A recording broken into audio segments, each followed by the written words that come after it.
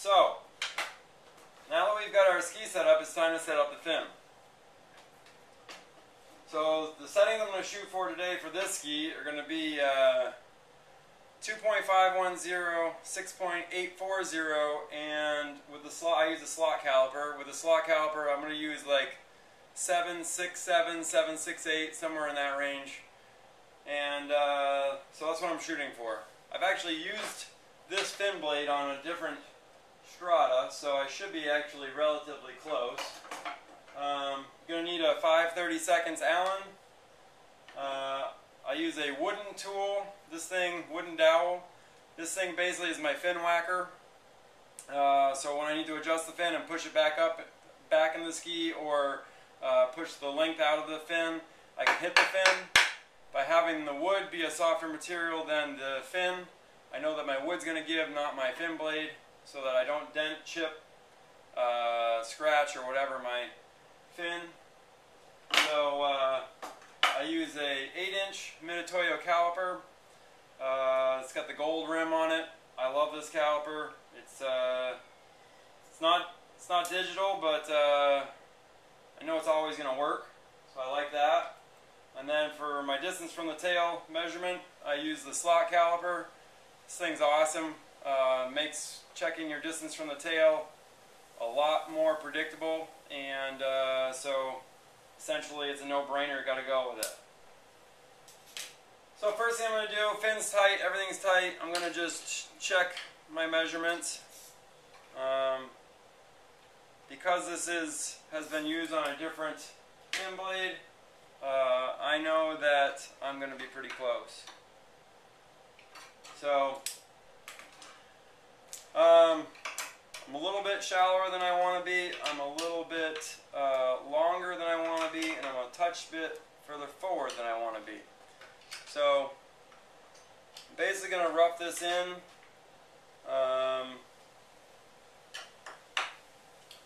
Give my fin a little whack. So the first measurement that I go for is distance from the tail. Once I have this measurement, I'm going to anchor the fin in by always keeping another one of my tightening screws tight. So right now I'm at 7.65. I want to be at 7.67.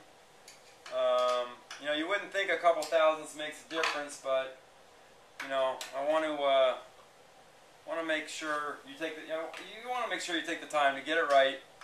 You know, don't call it close. Just, you know, if things aren't going your way, take a break, come back. I am at 7.67. I'm going to check my depth. So I'm actually really close right now. I'm a little bit deeper than I want to be. So I'm just using the top insert screws. They basically just help me to keep my fin where it needs to be. So makes it, you know, makes changing your fin settings a little easier. So I'm 1/1000th short of where I want to be, so just going to turn that a little bit. So my depth's where I want. I'm going to go back, check my distance from the tail, and 7.67.5. So I am right on where I want to be. So what I'm going to do is I'm going to actually tighten this rear Allen screw. I'm actually going to tighten them all, just so I can see where my fin's at. This is a crucial thing. Basically what you're doing when you have all your Allens, when you have your fin clamp loose, you want to just get it really close. Then as you know that you're within 1/1000th or 2 in all your measurements, go ahead and tighten the thing down and recheck all of your settings. Usually when you tighten your clamp down, you'll change a little bit. So, you know, right now I'm at 2.508. So I need to gain 0.02 depth. I am at 6.835, so I need to gain 0.005 length. And I might as well just go ahead and check this distance from the tail measurement. And I'm at 7.68. I'm happy with that distance from the tail. So I'm just going to go ahead and loosen the back two tightening screws and use this tail insert screw and just check until I get 2.510. which I'm at right now. So now I'm going to go ahead, tighten this back Allen.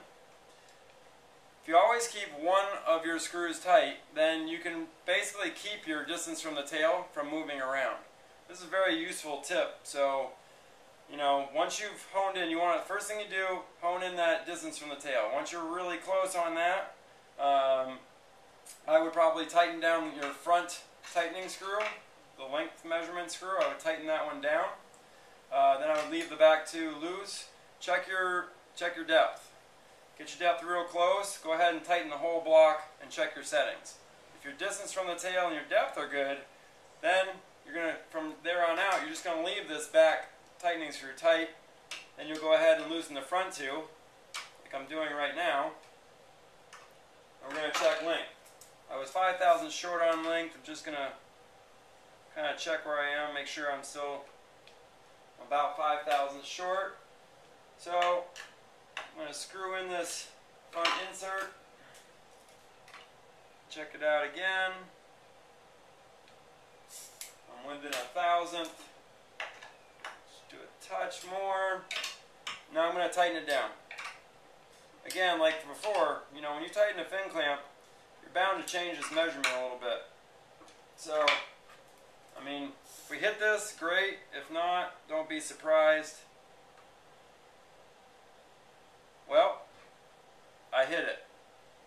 So 6840 depth. Now I'm going to go back, 6840 length. I'm going to go back and check. 2.510 in depth. And I'm going to go to my slot caliper. And I am 0.7675. So I am spot on this. It's just, I always try to remember if I'm doing fin adjusting, just go back one more time, just make sure your fin's tight. It's not very fun to go and ski when the fin is loose. Some dangerous stuff can happen. So I'm tight. I know I'm good to go.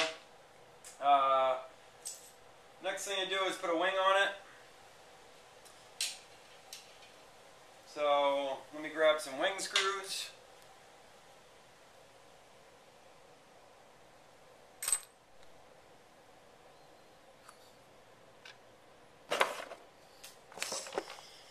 You know, setting up a ski takes patience. You know, I do this a lot, so it's probably going to happen a little bit faster for me than it will for you. You know, if you get frustrated, walk away, come back. I actually enjoy this.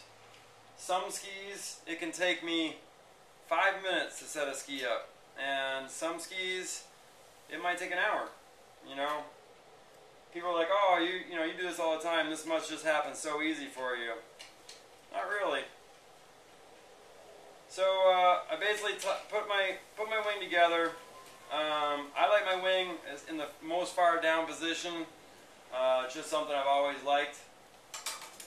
You need angle gauges for sure. So I like to use 2 angle gauges. I use one on the bottom side, one on the top side. This helps to make sure that both, when I tighten the wing, that one side of the wing doesn't push up and actually run a different angle. You'd be surprised, but that's actually relatively common. So I always have 2 wing angle gauges per angle in my bag. I don't tend to run much different than 8 or 9 degrees, so I just have those 2 in my bag. So that is it. We now have a ski that is ready to go out and hit the water. Hopefully this can help you guys out when you're setting up your ski. Hopefully there was a couple tips in there that could make it easier for you or make you feel a little more confident. I'd like to thank Radar Skis, Eddie Roberts, for shipping me out this ski so fast, and I'm really excited to get this thing on the water. My other sponsors, Tyga Boats, Performance Ski and Surf, all these guys make it possible for me to have the ability to bring videos like this to you and to keep me on the water. So thank you guys very much, and hope to see you guys soon.